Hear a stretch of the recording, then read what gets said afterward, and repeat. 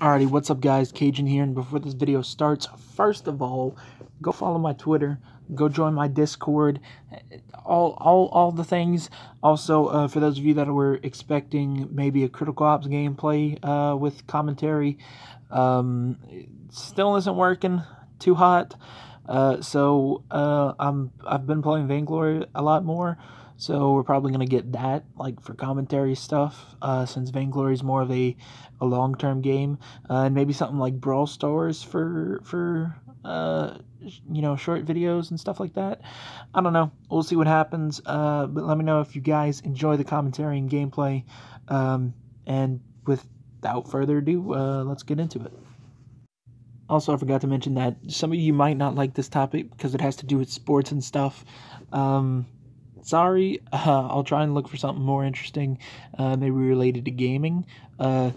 Rocket League just announced that the Collegiate Rocket League Finals is going to be at the NCAA Final Four Fest thing, so I might talk about that and how that's maybe making college esports a thing and stuff. I don't know. Maybe that's my next topic. But anyway, again, enjoy. Let's actually get started this time.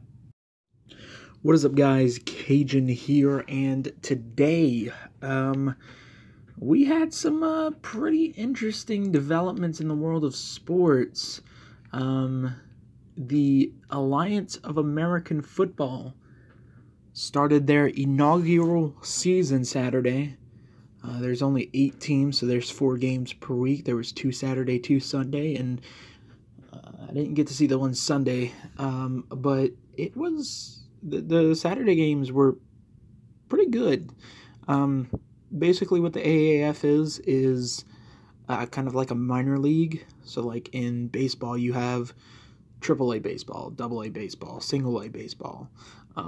Hockey, you have a minor league in hockey. The G League in basketball, or in the NBA.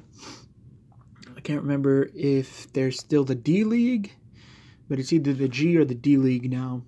And yeah, it's kind of like that. It's kind of a developmental league for players that, want to try and get back into the NFL, because there's been tries before at something like that, but there's never been something that has worked. So hopefully, this is being run by a lot of former NFL players. Hines Ward and Troy Polamalu are working on it, as well as a couple of other former football players there. I know Hines Ward and Troy Polamalu are like heads of player development and player I can't remember, but yeah, it was interesting, and there's a lot of different rules. For example, there's no kickoffs. You can only rush 4 people on defense. So if 5 people try to go for the quarterback, that's an illegal defense, and that's a 15-yard penalty. And regardless of what you might think for that, that's not safety, or that's not for safety, because oh my God, there is some hitting in this league, at least for the quarterback. Quarterbacks are getting hit. There was one play where dude got his helmet knocked off. There was another one later in the game. Same guy just got pummeled. Gets up and walks away just fine. That was Matt Sims that got hit like that. I'll try and put a clip of the play there. One-on-one, picks up the first down. Barkovici never saw the man coming, and he is lit up. My goodness. Sean Washington with the stick.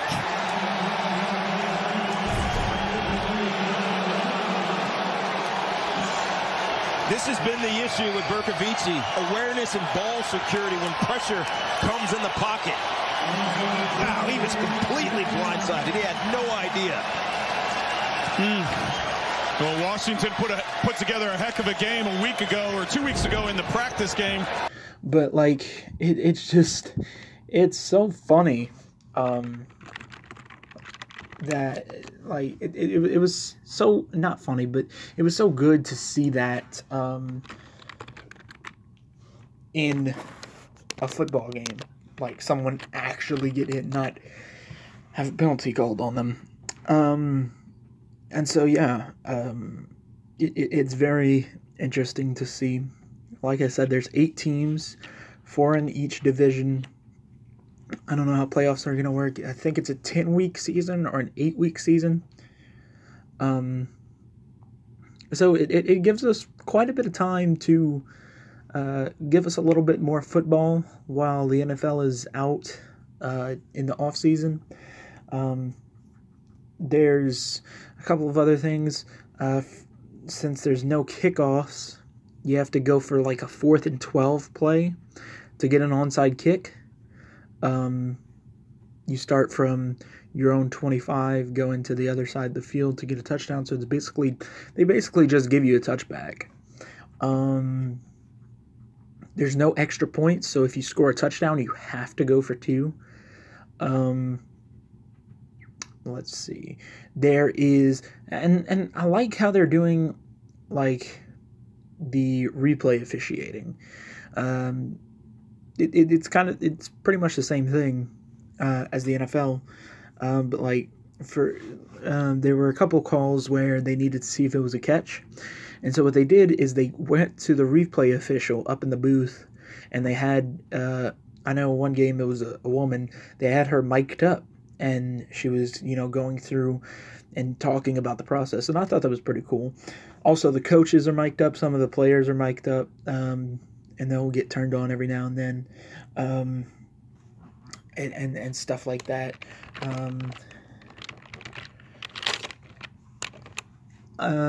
Also, there's a sky judge, which is a referee that's just, I guess, in the press box. That if he decides, oh, hey, that should have been a penalty, but y'all didn't call it, he can call it. Coincidentally, that was that's great seeing what happened in the NFC Championship, and then consequently the Super Bowl being as boring as it was. But yeah, I think that's pretty cool too, to have that second opinion of someone there that might see something different from the top rather than on the field. Also, let's talk about how the viewership numbers were. 2.9 million viewers for CBS opener. So it previewed on CBS. There were a lot of big plays, a lot of amazing catches, a lot of amazing running. Orlando had oh my God, their defense was so amazing. But I think that was also Atlanta's O-line wasn't up to par. But yeah, we had a good number of games and good scores throughout the league. It was interesting. I enjoyed it. And it didn't feel like the NFL, which it's not supposed to, but it was great. Oh my God, Memphis just got destroyed. So anyway, I'm gonna and there's a lot of players that were in the NFL that are looking for a second chance, and this is perfect for them. People like Trent Richardson. He was a running back at Alabama, I believe, and I can't remember where he was drafted, but like he didn't really do much. So now he has this chance to get better and maybe make it back into the NFL, hopefully. So yeah, 3 million viewers for the first 2 games is pretty good. I like I said, hello? Can we mute this tab? Hello. Thank you. I enjoyed it. I haven't talked to my dad, but he was watching it. he was interested in it. My roommate enjoyed it, and I mean it's something to hold us over until the NFL kind of sort of comes back. Apparently, there is going to be 5 years worth of this. They're investing a lot of money into this. I think my roommate said like $500 million over 5 years, or $700 million over 5 years. So it's going to be interesting to see, especially from this first week and how people enjoyed it, to see how it grows over the next after this 4 years.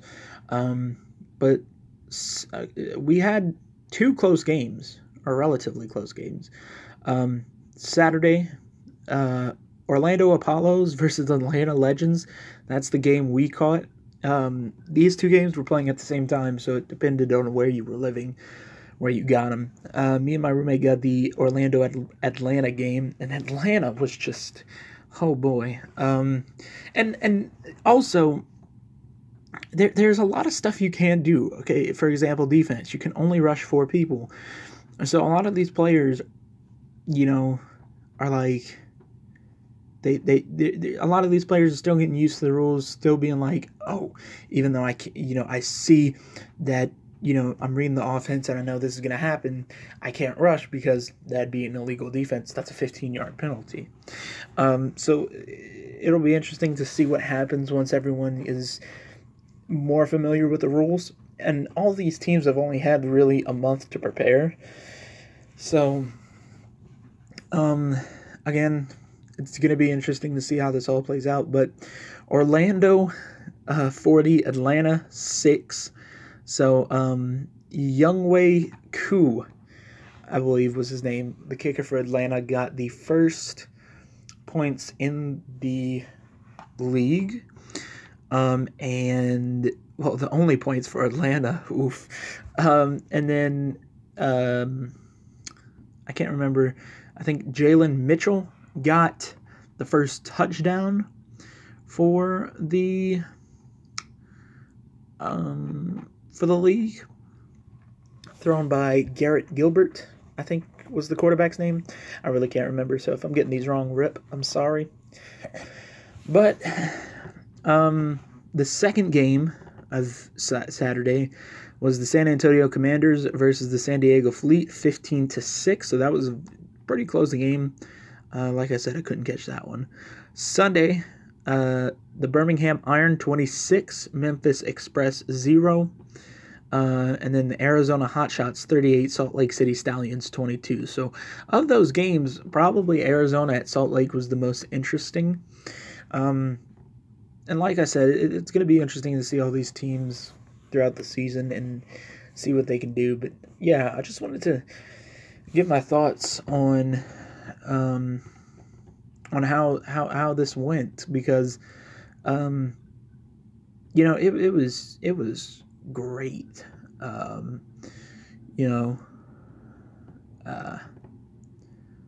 I really enjoyed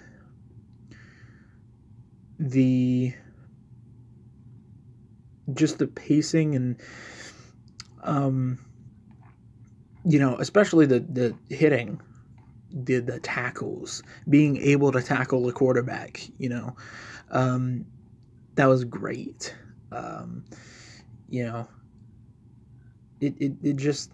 It looked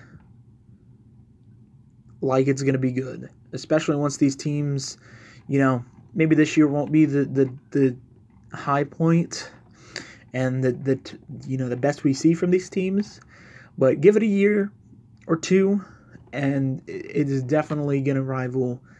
Maybe not the NFL. It's probably not going to rival the NFL. I'll just say that, but it's definitely going to be a better league than it is right now. So, yeah, if y'all want to watch, it'll be on CBS the next week, I think, and NFL Network. Or you can download the app, and I believe you could watch it from there. Oh, and I can't believe I forgot this. Another interesting thing about it is that in the app, there's like a game where you can try and guess what play they're going to run, and you get certain amounts of XP for if you choose the right plays, stuff like that. I think that is very interesting too. It's very still it's really still in development, and very weird right now. But I'm sure once they figure it out, it's gonna be definitely really cool. So if you watch the AAF games this weekend, let me know what you think. For those that were expecting maybe something about gaming, I'll probably put out a video tomorrow, Wednesday, to satisfy you guys. Part 2 of Stardew Valley, probably going to come out tomorrow. So yeah, I'll see what happens. But anyway, guys, that's the video. If you did enjoy, don't forget to leave a like and subscribe, and I will see you in the next one. Bye-bye.